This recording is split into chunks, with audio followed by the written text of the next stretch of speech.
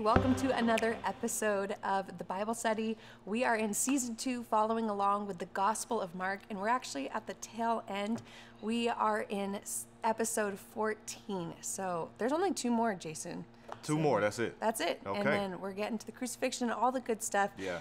But I got to introduce this pastor. This is Jason Caine. It's your first time joining us. It's my first time on the Bible study, Yeah. so I'm honored to be here. Don't be a heretic. I feel like, you got to be theological elite That's to right. make it to this level, so I'm glad to be here, at least for this time. At least for this time, we'll Yeah. see how it goes for the next one.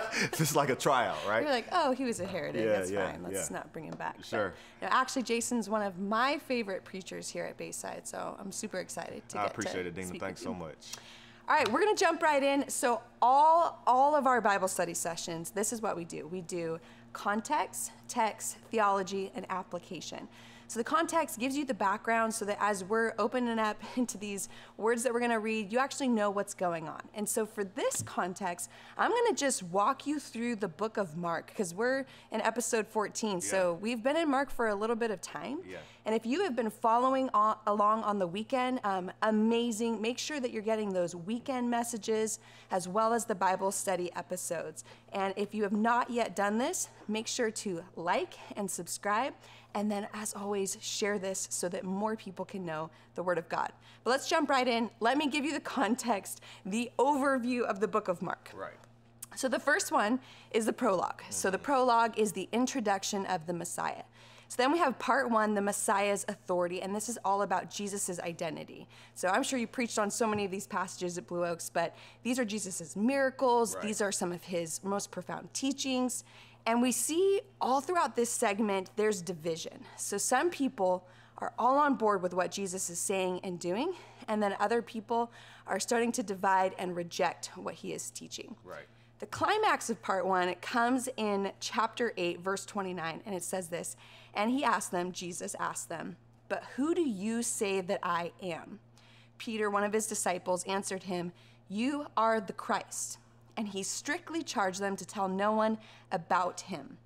So basically, and that's the conclusion of part 1. It settles the issue of who Jesus is. He is the Messiah. He is the Christ.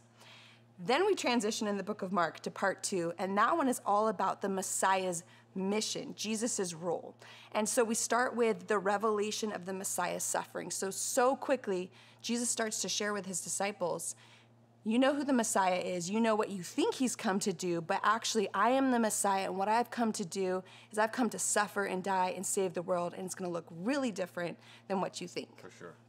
And then we have the Messiah confronting Jerusalem. And this is where Jesus is in the temple and he's getting into all these infamous controversies with the Pharisees, the scribes, the Herodians, and he's winning all of them. Last but not least, which is actually where our passage is found, we have the actual passion of Jesus, his suffering that he predicted. So that's chapters 14 and 15. Then that's followed with the epilogue, which is the announcement of the resurrection.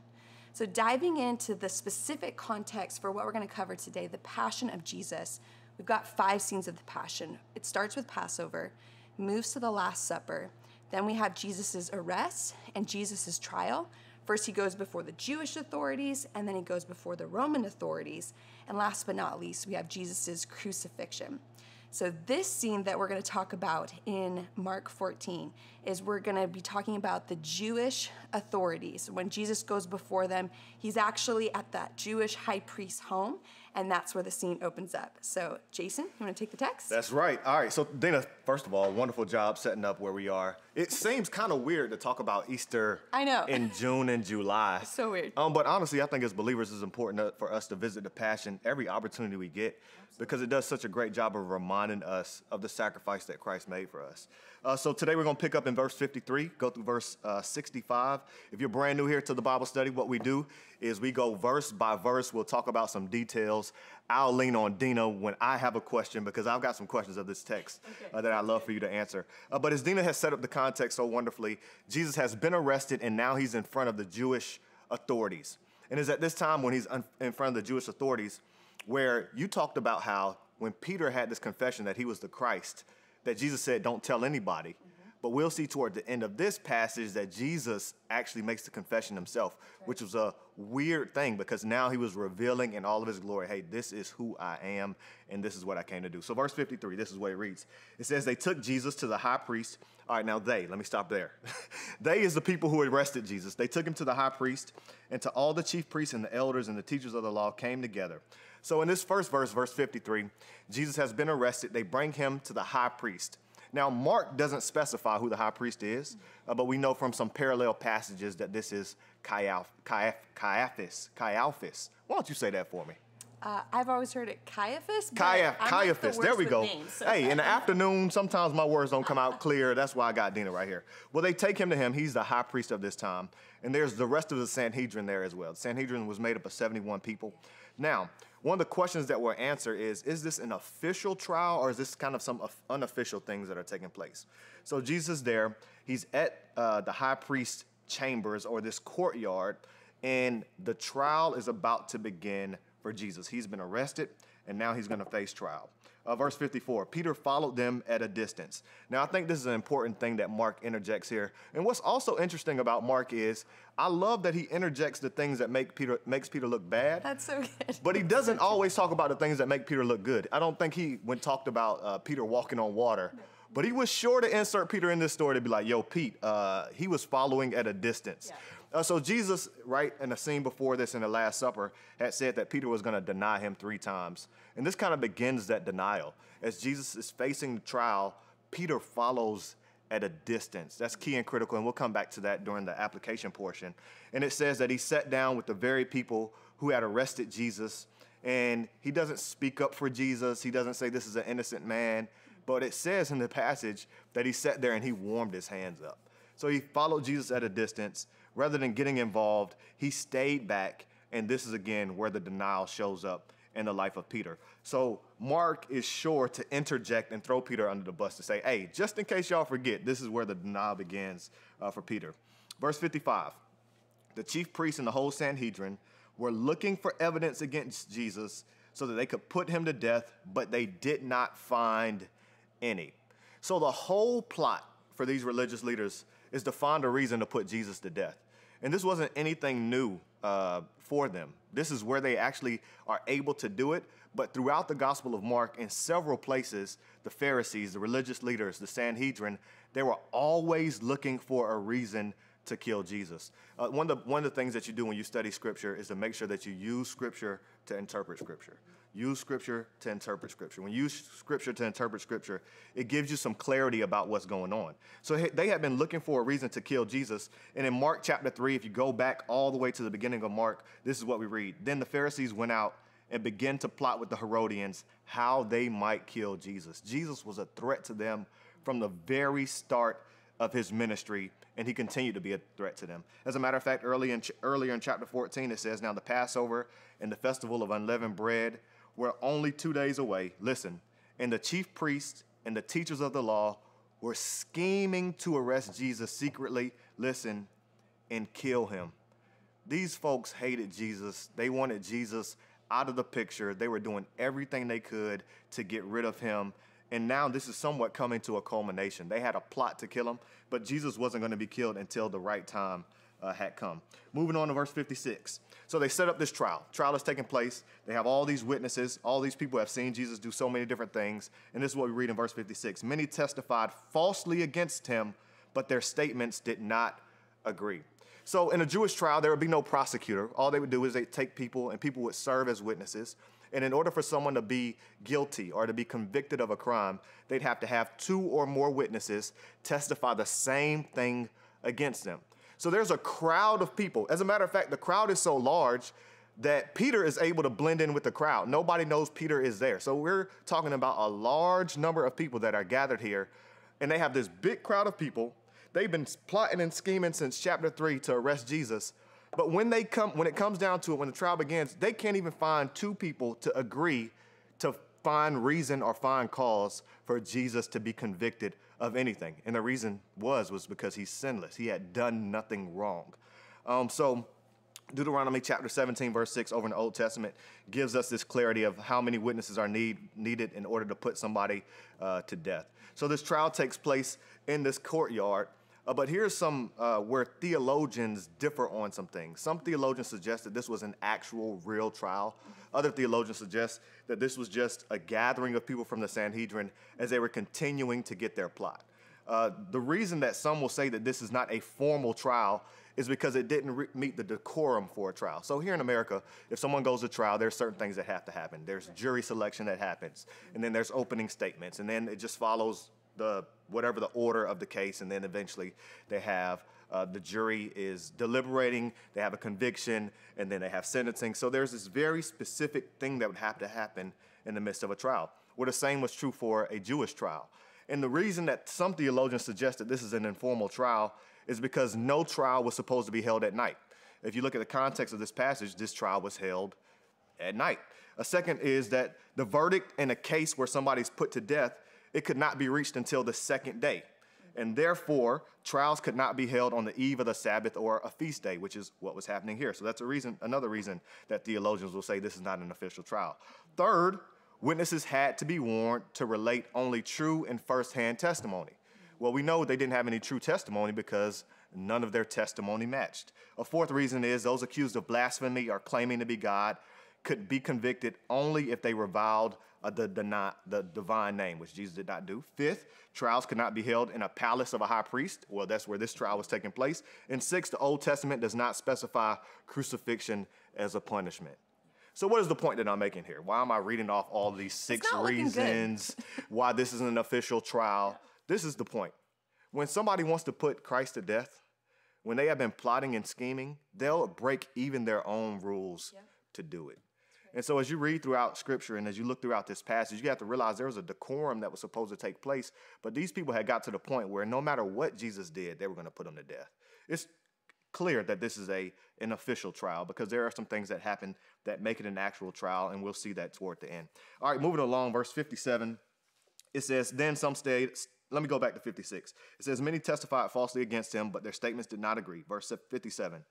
Then some stood up and gave false testimony against him. 58. We heard him say, I'll destroy this temple made with human hands, and in 3 days we'll build up another not made with human hands. So what's happening here? So there have been some people who have been clearly following Jesus throughout his ministry and had heard some of the things that he had said. And they said, man, Jesus said, if they were to destroy the temple, that he would build the temple back up. They're talking about the physical and literal temple. And Jesus had said a version of that, but he hadn't said exactly that. Again, we see that there's a plot to kill Jesus. They're breaking all these rules of decorum. Now they're just flat out lying, saying that Jesus said something that in fact he did not say. He said that he would destroy the temple. Well, this is what Jesus actually said. In John chapter 2, verse 19 and 21, it says, Jesus answered them, destroy this temple, and I will raise it up again in 3 days. Okay, now it sounds like they're saying what Jesus said, but let's continue reading in verse 20. They replied, it's taken 46 years to build this temple. They're talking about the physical temple. And you're going to raise it up in 3 days? Verse 21. But the temple he had spoken of was his body. So Jesus had said a version of this, but he wasn't talking about the physical temple that took 46 years to build. He was talking about his actual body. And what he was really making a prediction of was his resurrection that was to take place. Right. So these witnesses make this statement about him destroying the temple, but they clearly hadn't stayed or heard the entire teaching of Jesus. And if you teach at all, you know that people will take your words and twist them to make them what they want them to say. I'm not going to pause there and talk for too long because I'll go on a rant about being taken out of context, but we're going to leave it there. All right. So moving right along, verse 60. Then the high priest stood up before them and asked. So all these people give their testimony. They can't find anybody to agree. The high priest is like, man, look, this is a sham. What do y'all have going on? The high priest stood up before them and asked Jesus. He's like, look, I'm going to just go straight to the source. I'm going to start asking Jesus. And Jesus has been quiet. He's been quiet, hasn't said a word, hasn't said a mumbling word. We're about to see that even more. So the high priest says, are you going to answer?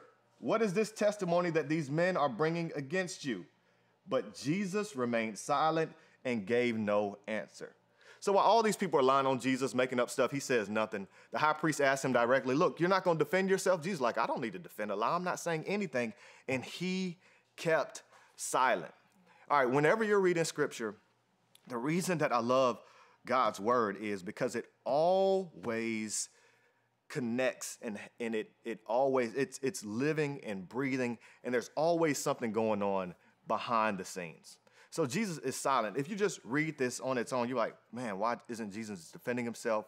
Why isn't he standing up saying they're all lying? If Jesus has this authority and he can teach so well, this seems like the proper time to defend himself. But remember, Jesus was not there in defense of himself. He was there to be the Messiah. And so he understood that there were some Old Testament prophecies that he had to fulfill. One of them is in Isaiah chapter 53, verse 7. It says, he was oppressed and afflicted, yet he did not open his mouth. He was led like a lamb to the slaughter, and as a sheep before its shears, and is silent. So he did not open his mouth. What's happening here in Mark chapter 14, verse 60, is Jesus is fulfilling Old Testament prophecy. The prophecy that says that the Messiah would be oppressed and afflicted.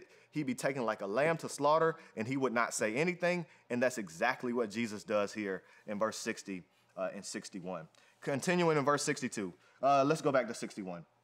Verse 61 says, but Jesus remained silent and gave no answer. Again, the high priest asked, are you the Messiah? Now it's about to get real. He's asking him straight up, are you the Messiah, the Son of the Blessed One? And this is what Jesus says. Verse 62, I am, said Jesus, and you will see the Son of Man sitting at the right hand of the Mighty One and coming in the clouds of heaven. Verse 63, the high priest tore his clothes, Jesus' clothes that is. Why do we need any more witnesses? He asked. You have just heard blasphemy. What do you think? They all condemned him as worthy to be taken to death. So in verse 61 and 62, what happens here is some Christology. Christology. That is a great word. Big fancy word I got from my seminary degree. I feel like I'm finally putting it to use after all the money I spent for it. That's Christology. Right. It's just a fancy word. Talk about the study of Christ. Who is Christ? One of the things that Mark is looking to do right here is to reveal who Christ is. So Caiaphas, man, I'm so mad I can't say his name. I'm saying it right in my head, but it's not coming out my mouth. The high priest, we'll just call him that. Yeah. He looks at Jesus, he says, are you the Messiah? And Jesus says, I am. Now, the reason they would call this blasphemy is because no one could claim to be the Messiah unless they were the Messiah. Right. I mean, there were a lot of people, just like in today's world, that claim, hey, I'm the Savior of the world. Well, Jesus didn't just make the claim, he lived the claim. He was exactly who he claimed to be. And just because they said it was false did not mean that he was not the Messiah. So there's some Christology that happens here. He uses the word Messiah. We also see the phrase Son of Man. Jesus says in verse 62 that he's sitting at the right hand of the Father. Remember, the best way to interpret Scripture is with Scripture. So again, Jesus is fulfilling some Old Testament prophecies in Daniel and in Psalm, which I'm not going to talk about right now. We're going to let Dena talk about that when we get to the theology section. All right, closing this out. Verse 64, you have heard the blasphemy. That's what Caiaphas says. What do you think? They all condemned him as worthy to death. Verse 65, then some began to spit at him. They blindfolded him, struck him with their fists and said, prophesy. And the guards took him and beat him. That's the passage for today. We've gone verse by verse by verse to talk about what happens to Jesus as he's arrested, as he faces trial. And now Dena's going to talk to us about some theology that we see in the passage as well. Love it. Thank you, Jason. That was so good. So we're going to dive into Christology, just like you said. But honestly, this Christology is a bigger part of the doctrine of the Trinity. There we go. And the Trinity is one of the most essential and the most unique theological concepts in Christianity.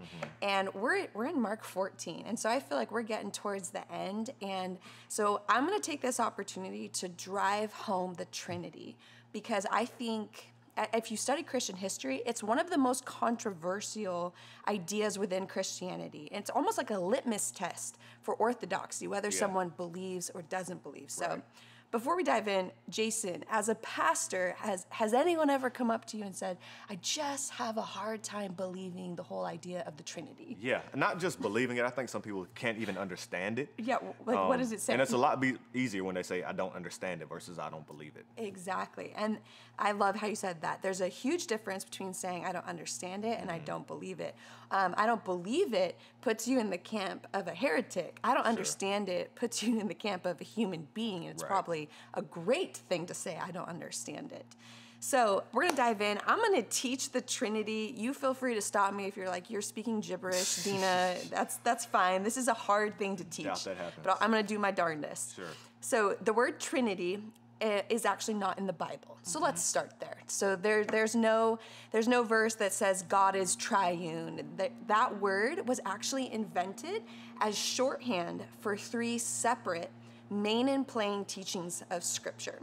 So that's something that we have to grapple with, is basically the doctrine of the Trinity is not from one verse that, says God is triune. Rather, it's from taking the whole sweep of Scripture and putting it together and saying, what does Scripture teach about God? And when you put all of the teachings together about what Scripture says about God, you emerge with the doctrine of the Trinity. So what are those 3 separate main and plain teachings of Scripture? First, there is one God. That's the easy one. We kind of know that. That's, Jews were infamous for their monotheism. They still are. There is one God. The second is that God is 3 distinct persons. We know them as the Father, the Son, and the Holy Spirit. For instance, when Jesus tells his disciples to baptize, he says, baptize them in the name of the Father, the Son, and the Holy Spirit. Third teaching is that each person is fully God. So we have, there is one God. God is 3 distinct persons, and each person is fully God. Those are the 3 ideas of Scripture that are taught main and plain, that when you put them together, that is what the Trinity is. So the thing is, it's not hard to believe any of those 3. It's not hard to say that the Father is God. Plenty of Scriptures teach that the Father is God. Plenty of Scriptures teach that Jesus is God. Plenty of Scriptures teach that the Holy Spirit is God. It's not hard to see that each person is fully God, and it's certainly not hard to see that there is one God. The real challenge of the Trinity is when you take the finite human brain and you try to put all 3 of those ideas in there at one time. Right. So as a philosophy person, I have actually sat down and I've tried to find the logical contradiction.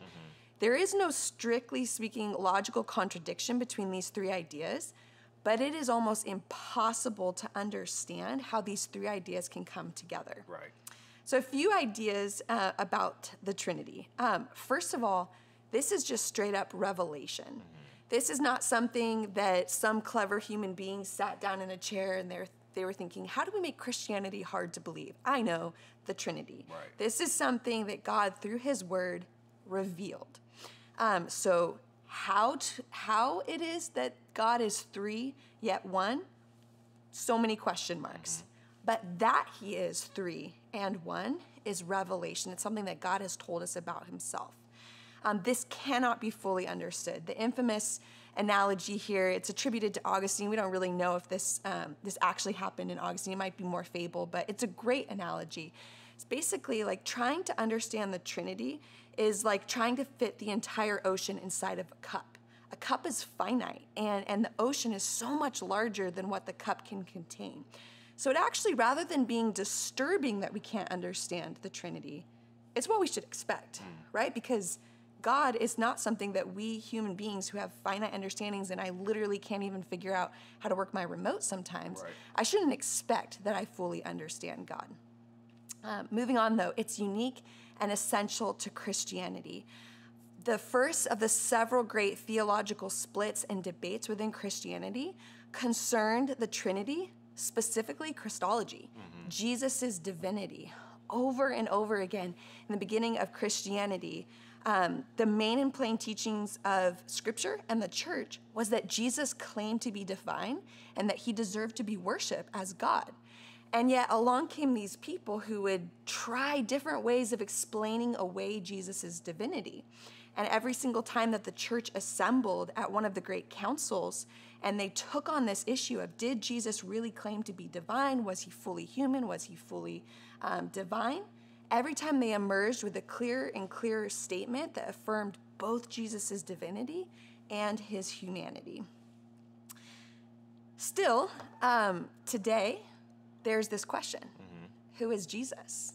It's asked all through the beginning parts of Mark, and even we see, and it's Jesus's final moments of his life, and he is being asked this question: Right. Who are you? So a few things. Judaism, they say that Jesus is a respected teacher and miracle worker. He claimed to be the Messiah, but he was not. Islam reveres Jesus. He is regarded as one of the highest prophets. Hinduism says Jesus is a God, lowercase God. Buddhism says Jesus is an enlightened man. The New Age movement says he's a wise moral teacher. Mormons and Jehovah's Witnesses, cults of Christianity, they say he's a separate being from God. He's God-like, but he's not the ultimate God. And then lately, I don't know if you've heard this one, Jason, it's if you go on YouTube and you just search like skeptics or atheists or agnostic, they have tapped into this thing called the Christ myth theory, where they deny that Jesus even existed. Right. They say, Jesus didn't really exist, or if he did exist, he basically bears no resemblance to the historical figure of Jesus as has been presented by most world religions. There's a lot of problems with that. Most of them involve history, but still there's this idea that Jesus' identity, everyone has an idea about it. Mm-hmm. And so I think as we're transitioning and we're going to be leaving behind the Gospel of Mark, which I hope for years afterwards our Bayside family uses as really an outline to understand the story of Jesus, I think we should land this question by asking, who did Jesus say he was? Right. So the first sign that you're in a cult is that someone has said, we have some special knowledge about Jesus Christ. He's not who you think that he is. So let's pause and review what Mark actually has to say about who Jesus is. First thing, Jesus is human. So over and over again, Mark actually emphasizes the humanity of Jesus Christ, which makes sense because Mark is writing to some suffering Christians in Rome, and he wants them to understand that they haven't failed just because they're suffering. Rather, Christ himself, God himself, had to endure suffering. It's just part of the human experience. So Mark specifically mentions his limited knowledge, his limited power. He over and over again talks about how he expresses his feelings, he gets tired. So Jesus is human, according to Mark. Also, no argument here, Jesus is Messiah. He came to suffer, die, and provide salvation. But also a very clear theme all throughout Mark, which climaxes in Jesus' announcement of who he is that Jesus is God. First, he claims the rights and authority that God has. For example, he calms a storm. He feeds 5,000 and then 4,000. He walks on water. He casts out demons. He heals blindness, skin disease, a paralyzed man, a bleeding woman, a daughter who appeared dead, a deaf and mute man. A really interesting one is that he forgives sin, which is a power that if you're a Jew, you understand that no one other than God has the power to forgive sin. He declares himself Lord of the Sabbath.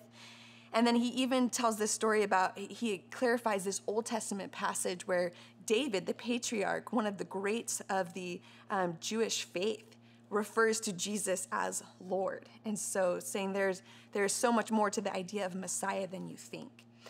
And then Jesus stands before the high priest, okay? So the ultimate Jewish authority, and he's going to make his clearest declaration to answer this question, because I think he knew for all time this was going to be the question. Who are you, Jesus Christ? First, he claims that he is the Son and that he has a special relationship to the Father. Then he makes a reference to two Old Testament passages, as you mentioned. So both Psalm 110, verse 1, and Daniel 7, 13 through 14 have this same idea, that God is going to vindicate Jesus Christ and exalt him to a position of glory. So that is the meaning of his quotations. He's coming on the clouds of glory. God himself is going to vindicate Jesus and exalt him to a position of glory. He will be given all glory and honor, and all nations, and this is the key idea if you're a Jew, all nations will worship him. Now, what is the great commandment of monotheism? You don't worship anyone but God. Right? That's, if you're a Jew and you know anything about God, you know that you can only worship God. So Jesus is claiming to be God. And he's saying, I myself am going to receive your worship, whether it is in a humbly submitted, bowed knee, or you're just at the end of your life going to have to confess that I am God and worship me. And last but not least, he uses the I am statement, which again, if you're a Jew, he says a simple response before he goes into the Old Testament quotations. He says, I am. Right. And that's significant because when Moses, the patriarch, says, hey, God, tell me what your name is. Yeah. And what does God say? Tell them, I am has sent you. It's the name of God. Jesus himself is taking that name and applying it to himself. There's a reason that throughout the centuries, every time this question has been raised, Orthodox Christianity has declared Jesus is God, Jesus is God, Jesus is God. Jesus claimed to be God. It's so clear throughout Scripture. I'll never forget, I was in my essential Christian theology class, and I got a seminary degree too. And so glad that we can use it now. Exactly. And I remember my teacher saying, like, most heretics don't wake up on the wrong side of the bed and think, I'm going to destroy the church today. Rather, what happens is they get so concerned about defending one doctrine of Christianity that they end up excluding another doctrine because they can't bear to live with the tension of affirming both. And I think, honestly, that's the great takeaway for us. The Trinity, like we said, it's hard to comprehend. Right. As you said, believing it versus understanding it. We are called, because it's revelation, it's what Jesus himself said about himself, we have to believe it. Jesus is somehow both human and God. Can't fully understand it, but we must believe it. So I just encourage us, like as we transition into application, we must affirm that Jesus Christ is God.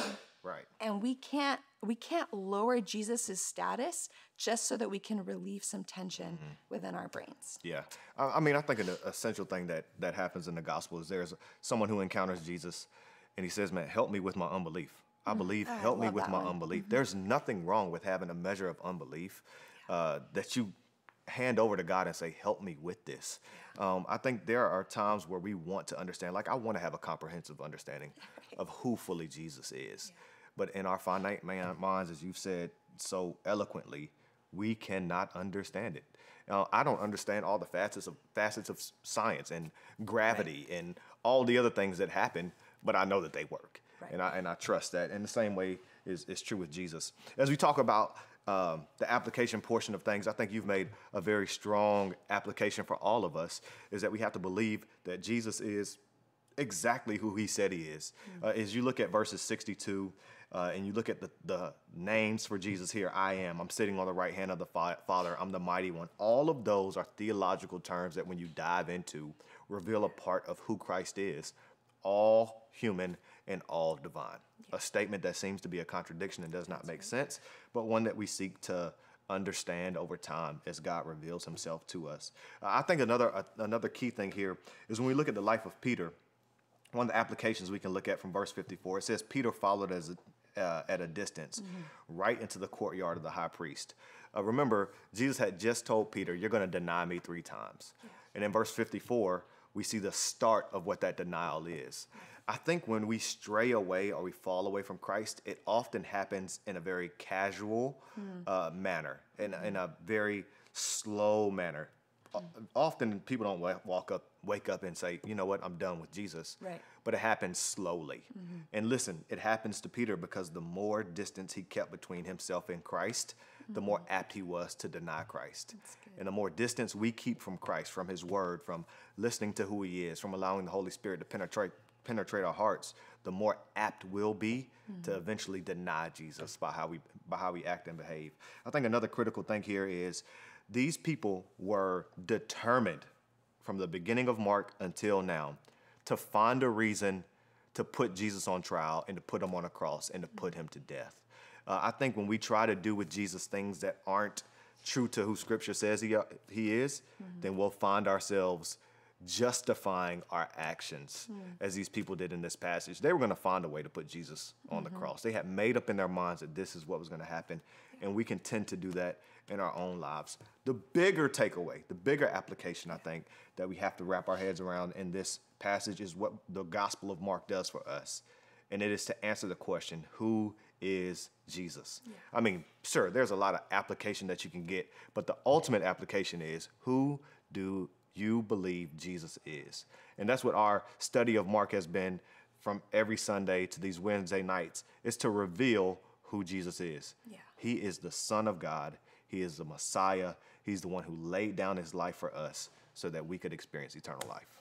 I love it. And I feel like there might be some listening who they've been trekking with the Bible study for whatever reason, and maybe it's overturned some of their conceptions about who Jesus is. Mm-hmm. So, Jason, where does it start when you finally you decide to push to the side your preconceptions about who Jesus is and start actually embracing who he says he is?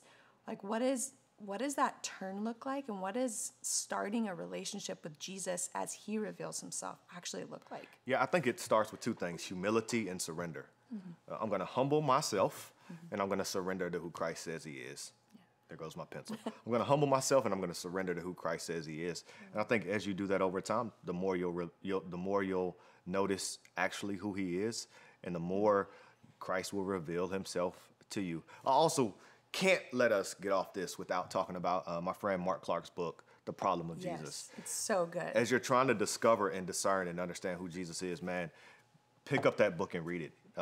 I've been following Jesus for a long time, mm-hmm. But by no means have I arrived at where I want to be. And Mark's book was very, very, very, it helped to fortify the foundation of my faith. So I want to encourage everybody to pick that up. I love it. That's super practical. So that's Mark 14. That's Mark 14. And we have a lot to look forward to in the next couple chapters. Obviously, with the crucifixion of Jesus, some hard parts, but there's something that's so good about reading the actual passion narrative of what Jesus endured for our sake so that we could have a relationship with Jesus. That is so good. So don't forget to watch the next couple of episodes of the Bible study. Thank you so much for joining us, and thank you, Jason, for Appreciate teaching. Thanks for letting me be here. I think you did a good job. We'll probably have you back. We'll see. And with that, just want to remind you, join us on the weekend, like, subscribe, and especially if there's anyone in your life that you think needs a reminder or maybe a complete upheaval of that question of who Jesus is, make sure to share this with them. We just want the Word of God to go forth and to transform people's lives. So thanks for joining us. Thank you.